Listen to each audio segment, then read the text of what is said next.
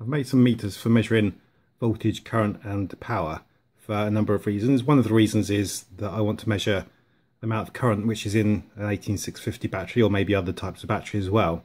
I want to measure how much current it can discharge and how much current it takes to charge it as well. So I've got a little circuit here where I've got my power meter, which I've made a few of now, and if you look at my video simple power supply, this is the same circuit which I use to measure current and voltage in that. And it's a very simple circuit just with a PIC microcontroller, quad op amp and one of these OLED displays. Now in that video there was two issues I still had with this, one of which was the voltage and current was very noisy, it was fluctuating a lot. And I found out that the issue with that was these OLED displays create a lot of noise. So I found a solution to that, and also the offset voltage, offset current on these displays. I made a few of these modules, and one of the modules was perfectly fine, offset at 0 for the current, and then the other ones had different offsets. And what I found is that that's the tolerance of resistors around the op amp. So with different resistor values, or well, with the same resistor values, but because of the tolerance differences on the resistors, it can create a little offset on the current at the bottom because it's amplifying it by quite a bit. So I've just fixed that in software so that I can set the offset value, and that zeroes the meter then for that. So along with this circuit, I've got this circuit as well. So when I've put this project in a box like I've got here, so this is one of the power meters. I'll just move that away for a second. So this is one of the power meters. I've put it in a box, and I've got the connectors on the side for the power load and the shunt resistor. I've got the shunt resistor separate as well, so that for later projects I can put like big shunts like this on it. So this is like for 100 amps. So when I start doing e-bike stuff and things like that, and also for my pulse welder, I wanted to see how much current that's taking. So I'll be using a shunt like that, hopefully later on with this. So this is the circuit which I'm using in this video for charging. So I've got a little charger for the 18650 there, and I can put the 18650 over through the load, and I can measure the power. But the power meter, just to demonstrate, was it's two boards. It's this board, then that board out the side where it's got the connectors on it. It also has a fuse on it. So when I put it in the case, I put this at the front of the case, and then this board at the side of the case. But I've added this board as well, and this is just so this was meant for power supply, like I had in the simple power supply circuit I showed in an earlier video. And it's got a switch on the front, so you can switch the power on and off. And so there's an output of this board which is here, which is the on-off value, and I've got it going for a transistor here, so I can switch the load on and off on this cell. So actually, if I turn that on, so you see it starts drawing current, and it shows the voltage drop as well. So when you put load on it, the voltage on the cell drops, and it shows current through that. But what I decided actually when I made this little board on this strip board here is that actually these components could go on this board and go in the case along with all the other components. And so that's the thing that I've had with this project, is that I've been making these PCBs at home, and I've always had the plan to get some of these PCBs manufactured at like a PCB manufacturer to get proper PCBs. But I've always been like having these additional things. Oh, I thought it'd be good if it could do this, or it could be good if it could do that. And I've been slowly modifying it and making more of these boards at home. But once I've got these components on there and tried them out, hopefully I'll send away to get some PCBs made, proper ones. And I'll build up a bunch of these so I can try it in, so I can do different things throughout my videos. I've got lots of plans for measuring power and stuff. But for this video, I just want to demonstrate measuring the capacity of a 18650 and measuring how much it is to discharge and recharge. So I'll go through the features of this PIC power supply, PIC Power Meter. I've basically used all the memory in the PIC microcontroller. to do all the features I need. So on this first screen, it shows the volts and the amps. It shows if it's switched on or if it's switched off. If I hold down the button, it goes to the next screen. And when it's on, actually, I'll just cycle through the screens. Go back to the first screen, switch it on. And if I go to the next screen, then you'll see how much power it's consuming instantaneously and what the effective circuit load resistance is instantaneously. And that's a 10 ohm resistor that I've got on there as a load. And I think that's about 3 watt resistor, so it's well within how much power I can put through that resistor. And then when I go to the next screen, this is the accumulated amp hour and watt hour consumption. Now there is an issue with this at the minute. I need to calibrate these readings. So I can calibrate the volts and amps. So that's easy because you just put a load on it and you can then set the volts and amps that it's actually consuming or that's across the circuit.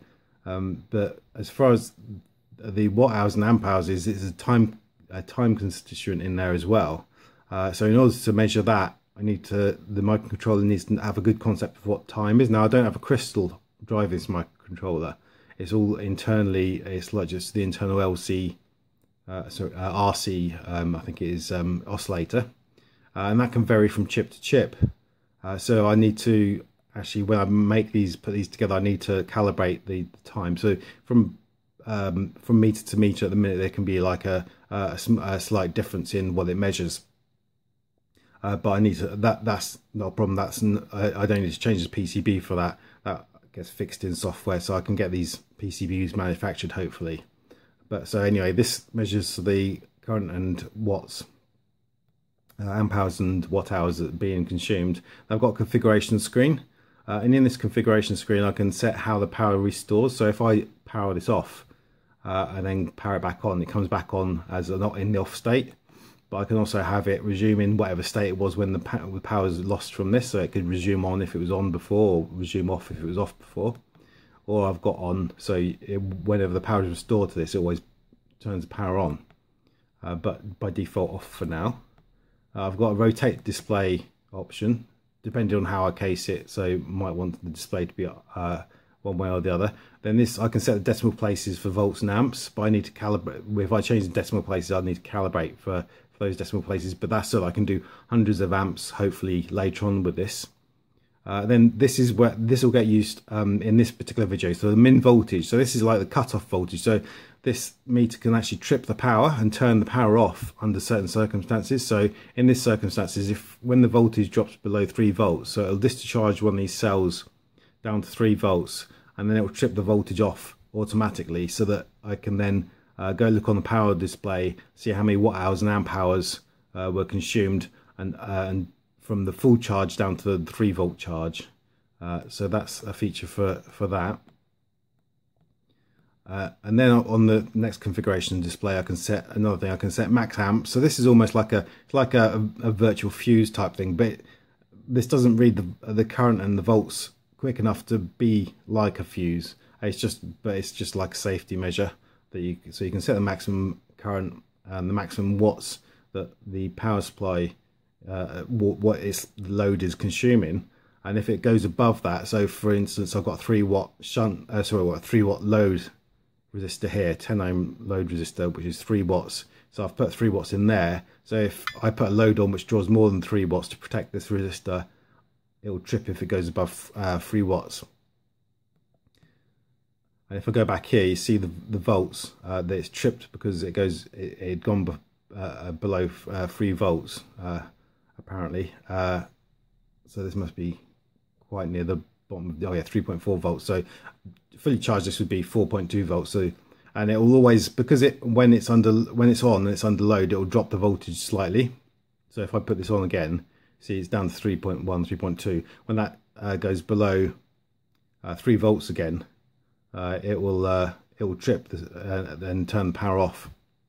And you had the little V there, which means that it was tripped because of volts, because it went below certain volts, or it could be an A which means it's tripped when it went above a certain current, or it could be a W, which means it tripped when it's above certain power consumption, or it could be a P, which means that the power was lost. So in other words, whilst the power is on, if I take the power off and then plug the power back in, I just need to look above the meter. It should say a P there, which means the power was interrupted, and that's what tripped it on that particular circumstance.